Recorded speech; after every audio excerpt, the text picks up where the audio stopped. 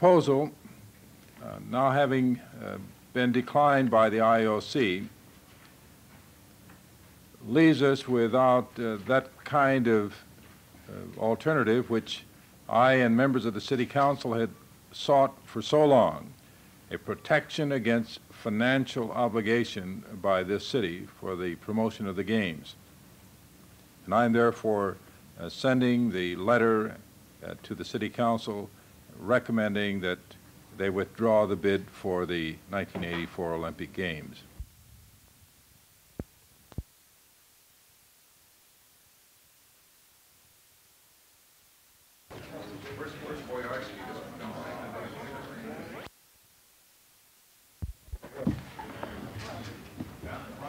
John?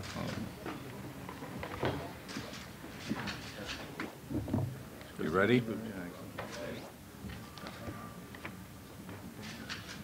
I've just received a letter from the International Olympic Committee in which they have rejected the proposal of the private organizing committee for the City of Los Angeles to promote the Games in 1984 in the city.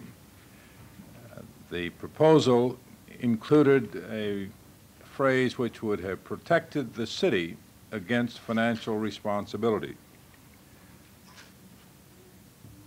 Private organizing committee, which had been in negotiations with the IOC representatives, will also be sent this correspondence, and they will be asked to examine it to see whether in their negotiations there is some further room for discussion with the U.S. Olympic Committee or with the IOC. But it seems to me that at the moment this is where the situation lies, and we will await further developments by the private committee or by the City Council. I'll call on Councilman John Ferraro. To say a disappointment to Los Angeles, and I hope that the committee, the private committee, is able to come up face to face with the International Olympic Committee Executive Committee and talk about any unusual cost, and we have done that.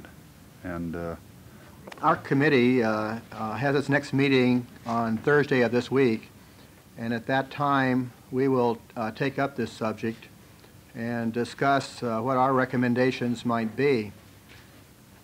In reading the letter from Lord Cullinan, in several places, it, in clear English, indicates that they have a desire to hold the games in Los Angeles. We likewise have a desire to have those games here. From the beginning, we have advocated doing that in a fashion that would protect the taxpayers of this community from any liability, and that likewise is referenced in the letter from Lord Cullinan.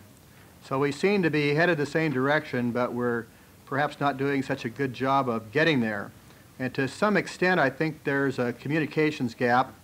We have not had the opportunity since Athens to discuss these matters face to face with Lord Cullinan or with any member of the executive committee of the International Olympic Committee. We met in Montreal, but those were with representatives. So everything they've heard secondhand. And unfortunately, in the interim, they've been traveling and have not been that available. So it looks like one good possibility would be what Mr. Ferraro has referenced, and that would be for representatives of our committee to meet face to face with representatives of their committee, see if they mean what they say about desiring to hold the games here in Los Angeles, and together explore ways in which we can accomplish that. At any rate, that'll be a decision of our committee, and as I indicated earlier, we'll meet later this week.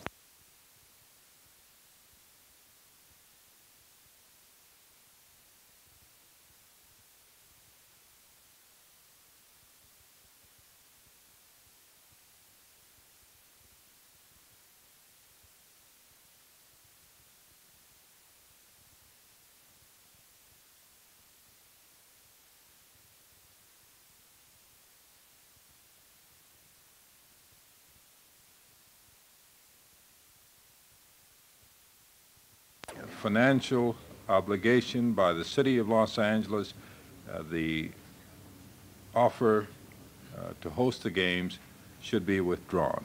Mr. Ferraro,